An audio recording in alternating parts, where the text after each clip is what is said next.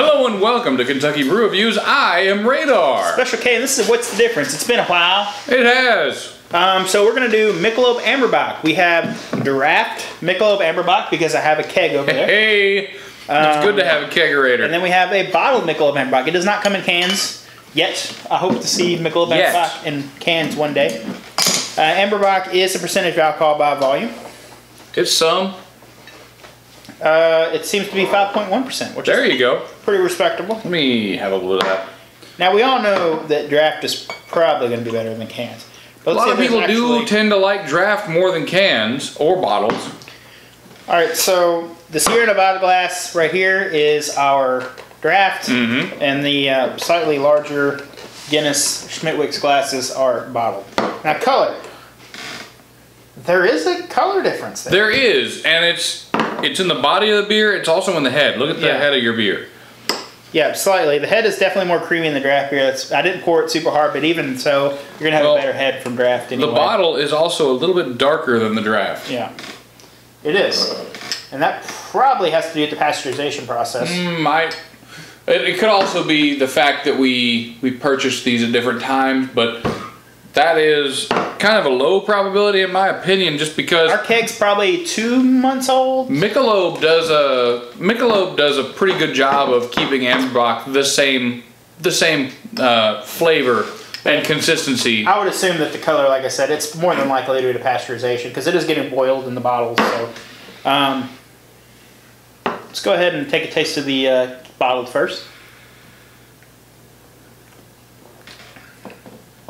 That's delicious Amberbock. A little bit of caramel, a little malt, a tiny bit of hop bite. I mean, very subtle, good carbonation bite. A little bit of sharp carbonation in there. It's a little bready. Gonna go with the draft now. I had to go back. I enjoyed it. I'm sorry.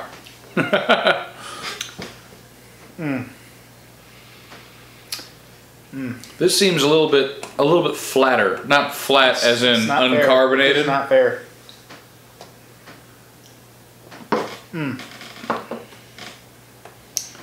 Mellow. How many times have you had, realistically, how many times have you had a draft and a bottle right next to each other? It doesn't happen very often. It's kind of cool. So, right off the bat, draft is definitely more mellow. It doesn't quite have that hard carbonation burn at the front. Not quite has that hoppiness. It does, however, have a strong malty presence. It's much more malty than the bottle does. Yeah. Towards the back end. Yeah. You know,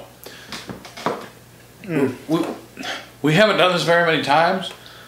We did it with PBR, I think. But I think this is a little bit sweeter. Like, try it for sweetness.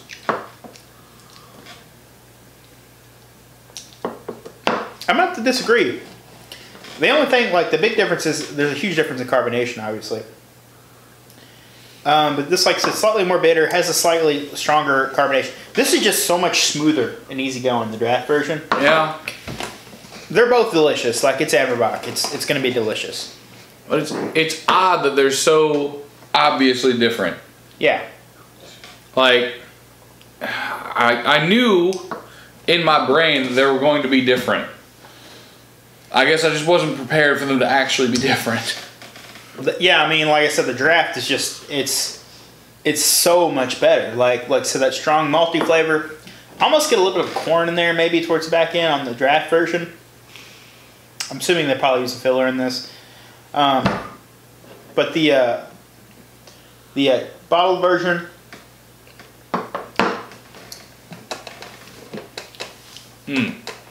it's actually got a little bit more of a grassiness to it, the bottled version.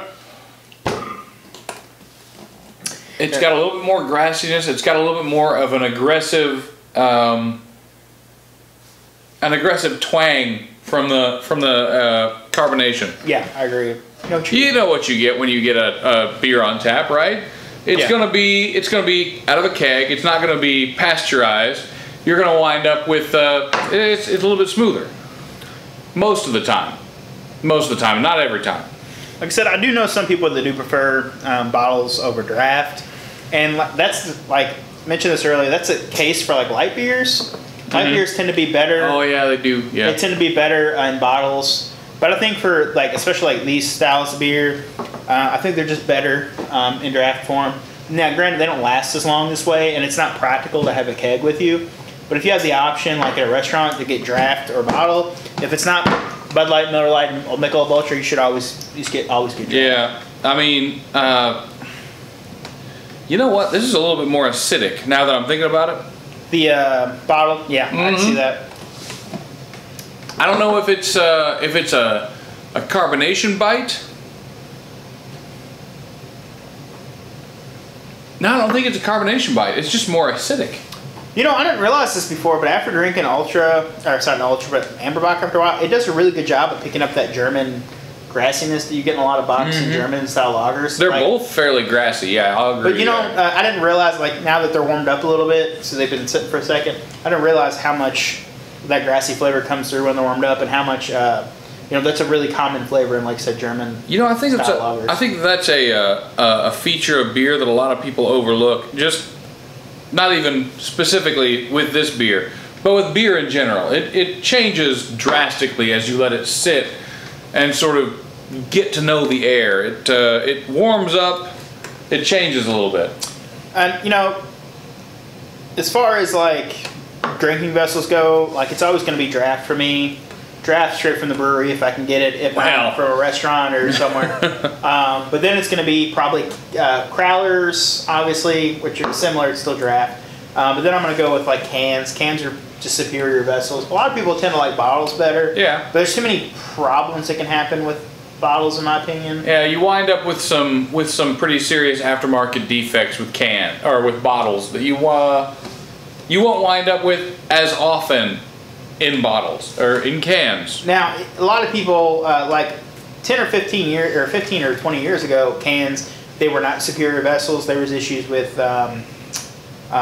like metal flavor in the beers. That's before they started conditioning the cans and like coating the cans so it doesn't have that metal flavor. Now it's like that spray coat on the inside of the can is really important to maintaining flavor. That's why those craft breweries, a lot of them do cans. Like I said, and they keep it away from the light. And that's a similar thing with like what I'm going into with kegs. I mean, they're never exposed to any light. That beer is never you can't get light into the with this. At some point, it's getting exposed to a light. Yeah. And with some beers, even 4 to 6 hours can really ruin a beer. Like a Corona, if a Corona sits out in direct light for 4 hours, it's ruined. You have to get canned Corona. You can't get bottled Corona.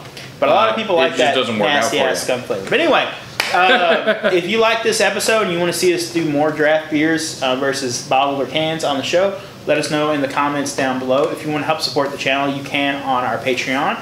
We also have a Facebook and Instagram if you'd like to see dumb pictures of the crew. Maybe some brewery stuff, just extra stuff on the channel. Yeah, a little bit of extra. But that's been our episode. Thanks for watching.